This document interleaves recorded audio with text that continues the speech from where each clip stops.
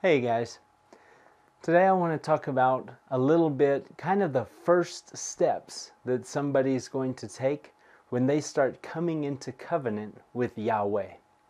So what does that look like? And whenever we read the Bible, we read a few different things. There's really not a step-by-step guide in there that says this is what your walk's going to look like. We can go back and we can look at the Hebrews coming out of Egypt. That gives us a good example. We can look at Messiah when he was beginning his ministry. That gives us a pretty good example. We can look at Peter's speech on the day of Pentecost. There are a handful of things. We can look at the story of Noah that exemplify what it means and what it looks like when we go from living our own lives to living for Yahweh. And that gives us the pattern. And then we can study the commandments and we can learn the expectations of our God, and we can do those things, and eventually we're going to check all the boxes. But what we don't have is that step 1, step 2 guide anywhere in the Bible. And the fact is, it's not quite that simple. Sometimes some of those steps happen in different orders. They don't follow the same sequence every time. So I'm going to give you just a plain English kind of description of what happens whenever we come into covenant with Yahweh, what that process looked like, what the steps are. And yes, I grant you, maybe some of the steps are going to happen in a different order in your life than they did in mine, but that's okay. You will see these same steps in the lives of all of the believers, even if they don't all look exactly the same, and even if they don't happen in the same order. So what happens? Here I am today, and I'm living for myself. I'm what's called a hedonist or a humanist. I'm seeking pleasure, I'm seeking gratification, I'm seeking to satisfy and exalt the self, and there is nothing above me. And then all of a sudden, fast forward a year or fast forward 5 years, now I'm a child of the King, I'm a servant of Yahweh, I'm a citizen of the nation of faith that's called Israel, and I am obeying his laws on a daily basis. What was the path between point A and point B? And that's what I want to talk about. So the first thing that happens is belief. Okay? How can I live for a God if I don't believe that there is one? So the first thing that happens is I decide that I believe that for whatever reason there is a God, and it is the God of the Bible. Therefore, I believe that the Bible has merit as an instruction manual of that God in which I also believe. So I've got the belief box checked. The next step is, and that's tangent to that belief, is faith. I decide that not only is the Bible real, not only is there a real God inspiring that Bible, but I decide to trust in what that book says. Now, a man's going to come along, and a religion's going to come along, a church organization is going to tell me something different. Paul, he doesn't want those things that he said he wanted in the Bible anymore. That was just for a different people. Today it's something else. For you and me, he has a different set of expectations. Okay, I'm not going to put my faith in that man. I'm going to put my faith in that Bible that I also believe in. And I'm going to put my trust in his word. God, you said you wanted this? Okay, that's what I'm going to do. This clown over here is telling me you want something else, but I'm not going to put my faith in him. I'm going to put my faith in you. You said A, I'm going to give you A. If that's changed, you better say something, because I'm taking you at your word, okay? That's what faith is, boys and girls. It's confidence. So I believe, then I have faith. What happens next? Next, I realize that, you know what, there's a difference between my life and the life that this God in the Bible says that he wants me to live. I'm not acceptable to Him. Now, you remember in your days in the church, they told you that you need to accept Jesus as your personal Savior. Oh no, it's not about you accepting Him. It's about you becoming acceptable to Yahweh. Okay? So our God and our Messiah, they're already acceptable. They're perfectly acceptable whether you think you accept them or not. Now we're talking about you becoming acceptable to them. And, you know, that's not something you earn. That's not something that, oh, I'm going to, you know, work and work and work until all of a sudden they love me. Oh, come on now. You know, that's elementary school stuff, boys and girls. We know better than that. What is it? Well, it's that faith. That faith, that confidence causes you to do something. When you recognize there's a difference between where you're at and where you're expected to be. What happened to Adam and Eve in the garden?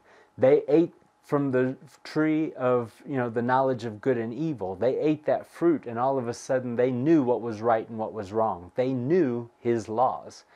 And when He came knocking and He said, hey, Adam, Eve, where you guys at? They said, we're naked. He wants us to be here, but we're there. So they ran and covered up. Okay, now we're where we're supposed to be. Hey, here we are. We're cool now. We're covered up. Okay? Well, that is called repentance. All right? They realized they were not where they were supposed to be, so they took active steps to get where they were supposed to be. They changed. The second they realized they were wrong, they made corrections. And that's what faith makes us do. When we realize we're on the wrong path, we say, you know what? I don't care what it takes to get on the right path. I don't even see the whole path clearly. I don't know what all of His expectations are yet, man. I just walked in the door. But whatever it is, I'm going to find it and I'm going to get on it. Whatever I have to change, I'm going to change it. Whatever He wants from me, that's what I'm going to give Him. If it costs me, it costs me. If I lose something, I lose something. But I've decided that I'm going to be His child. He's going to be my God. And whatever it takes, whatever I find in my book, in my Bible, whatever He says, I want this from you, that's what I'm going to do. That's repentance. And that's the next step. That's where we've got to get to. We've got to make that decision that we want to be His. We want Him to rule over us. And we're going to follow Him wherever that may be. Now, next step. We're dirty, okay? We're guilty. We are sinful creatures. You're a bad girl. I'm a bad boy. Maybe you're a bad boy. I don't know. But you know, we've got this long list of offenses, and no matter what we do from here on out, our sentence is death. We've earned that death sentence every single time we went to work on a Sabbath day. We earned that death sentence every time we did one of 100 different things that we've probably been doing for years. You and I deserve to die. And you know what? At this point, it's time to pay the piper. That's all that we can do. The sentence is warranted and it's going to be executed. But you know what? It's not as gruesome as it sounds, because the way that we die is in baptism. And yeah, I know some people are allergic to the term baptism. They want to say immersion or something. Okay, you know, I'm just going to use common English language that we've all learned in Christianity, that it, you know, uses in our New Testament in our Bible. So, you know, forgive me if I use a Greek kind of word here, but, you know, it's not the devil, I assure you. The Bible says, New Testament says, when we are baptized with Messiah, we are buried with Him. And what happens after you die? Well, we don't stay dead. Neither did He. When Messiah died, He rose again. And in this case, when we die, our spirit is dead, but we receive a new spirit. Ever heard of that thing called the Holy Ghost or the Holy Spirit? That's what we're talking about here. We are given a new spirit that comes into us. We are born again, and now, hey, we are innocent once again. We have clean slates. We're like newborn babies, born without sin, and it's a beautiful thing. So, you get your certificate of revirgination. You are a brand new creature. You are a citizen of a new nation. You have a new mother. You have a new father. You have new brethren. Everything is brand new. And now the difference is, you know a few things. You've decided, you know what, that last life, that guy, he was living for himself. Me, I'm something new though, and I don't live for myself. I have a God. I have a king over me. I'm a servant. I live for him now. What does that mean? That doesn't mean that every day and all day all you're doing is, Bible things and religious services and, preaching in the streets, and it doesn't mean that. It means that as a citizen of this country, you've got a law that's above you. And you can do what you want. You're still alive. You're still a man. You're still a woman. You're still a father or a mother or, an employee or everything you were before. But now you answer to somebody. Now you have some guidelines put on top of you how you live. You don't know them all yet, okay? You just walked in the door. You're under this thing called grace. So what does that mean? Well, you've put on, this new life. You're this new creature, and you start walking, and you say, you know what? Everything that I'm supposed to do, I'm going to do it to the best of my ability. Everything I've been taught, I'm going to obey. But you're still going to make some mistakes in ignorance because you just don't know everything yet. So, you're going to be walking along and, oh, I know I'm not supposed to work on the seventh day. Oh, I know I'm not supposed to murder my brother, so I'm mad at you today, but I'm not going to kill you, and I don't hate you. Okay, I'm doing pretty good. Lunchtime, yeah, I'll have the elephant soup, please. And you're sitting there chowing along, and then somebody walks by and say, smells yummy, what is it? And you're like, oh, it's delicious. It's elephant. Here, try some. Oh, dude, you're not supposed to be eating that, man. That's unclean meat. Oh, I didn't know. You know what? Have you sinned? Yes, you did. You broke the law. You broke Torah. But you didn't sin willfully. It's not an act of rebellion. You're a brand new baby, and you're under this thing called grace. You are covered by Messiah's sacrifice. It was a Passover sacrifice. Okay, it buys you a reprieve from impending judgment. Yay! But, what do you do now? Do you say, hey, I'm under grace. I can eat this elephant soup if I want to. All's forgiven. I'm a newbie. No. It helps you in your ignorance. It doesn't help you in your rebellion. Once you realize, I'm not supposed to be eating this, you put the spoon down, you clean off your mouth, and you say, I'm sorry. Won't do that again. Okay? And you move forward. That's what grace is all about. It's your learning period. Now what's next? Eventually, you get to a point where you know what's expected of you. You know the commandments. You know Torah. Now, here's where some guy with a big long beard comes in and says, if you can study Torah your whole life and you're never going to understand it all. It's got profound depths of knowledge and wisdom that in 2 lifetimes a person will never discover, blah, blah, blah. Yes, it's true. Torah is profound. Yes, there's a lot of wisdom in there. Yes, there's a lot of knowledge in there that you're never going to unlock in your life. Yes, that's all true. But that's not what we're talking about. What we're talking about is there comes a point when you know how to wake up in the morning and make it through the day without sinning against your God. Okay? And when you get to that point, now you're ready to be an adult in this new kingdom. Now you're not a newborn baby anymore. You're somebody who knows the commandments, knows the expectations, and you can be a productive member of this new society, and you can help others and guide them along the way, and you can do so without making mistakes and without speaking in ignorance. When you get to that point, that's what I'm talking about here. Now you're ready to walk in the fullness of this covenant. Now we can take the training wheels off the bike. Now you're not in this grace period anymore. So this is the point where, boys, you can get circumcised now if you aren't already. Oh, it doesn't sound very good, right? Okay, yeah, it's kind of a bummer, but it's part of our law. It's part of our way. It's what our God wants from us as a sign that we are now walking in full covenant with Him as right-standing members of Israel, as adults in His kingdom. And that is basically the journey. That's it, from start to finish. You know what? I was circumcised at birth, as is customary in the United States. So that step kind of came out of order for me, didn't it?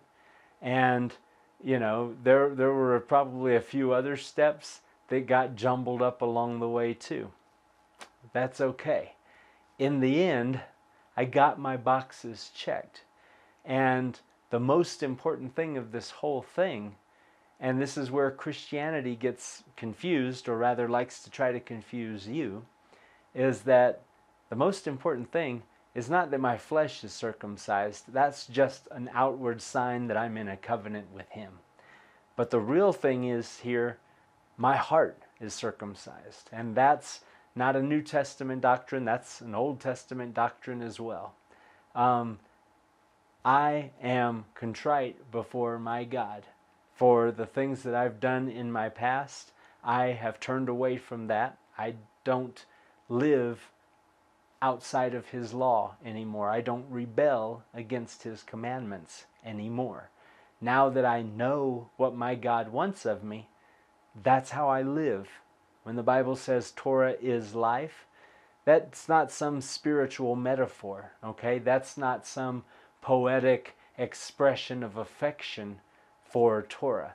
When it says Torah is life, what that is telling you is this is our lifestyle. This is how we live on a daily basis. It describes my life every day. I wake up in the morning, I keep Torah.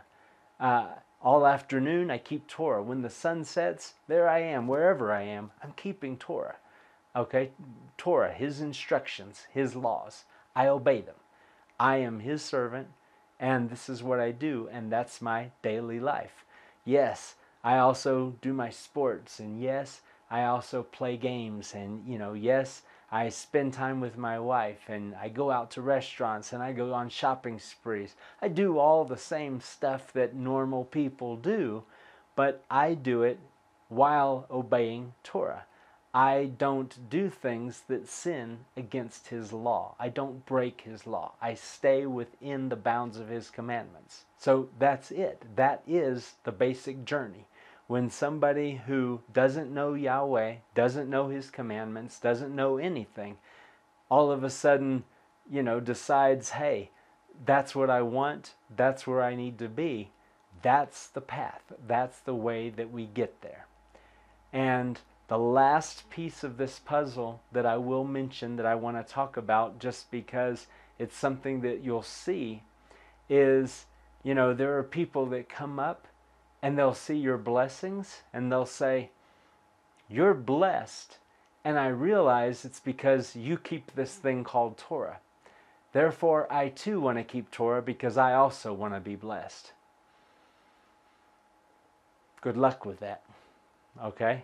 The law does not bless a person.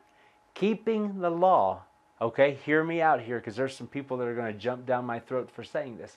Obeying the law of God does not earn a person blessings. It doesn't.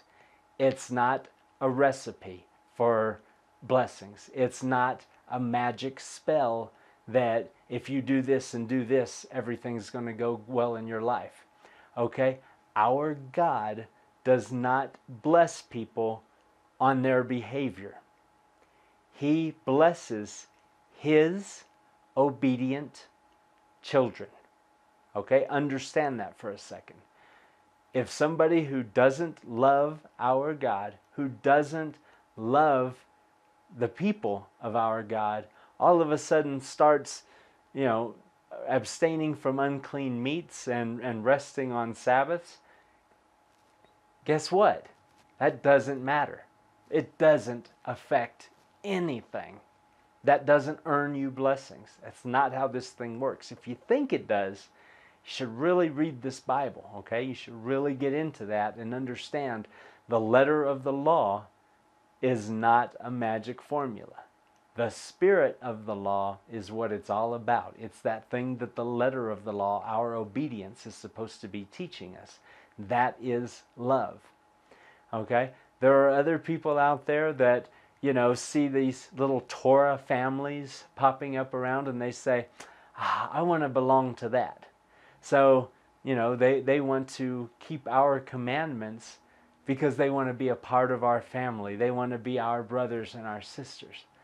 Well, that's sweet. That's not a bad thing. But that's also not the purpose, okay? Torah is not admission into a group. Torah is not a recipe for blessings in your life. Torah is the means by which we please the God that we have chosen to serve, okay? The root of our walk is our love for Him and His love for us. It's not about laws. It's not about commandments. It's not about resting on feast days and staying away from Christmas trees. That's not what this thing is about. Something that I use as an example is I do Taekwondo. It's kind of my thing. I like it.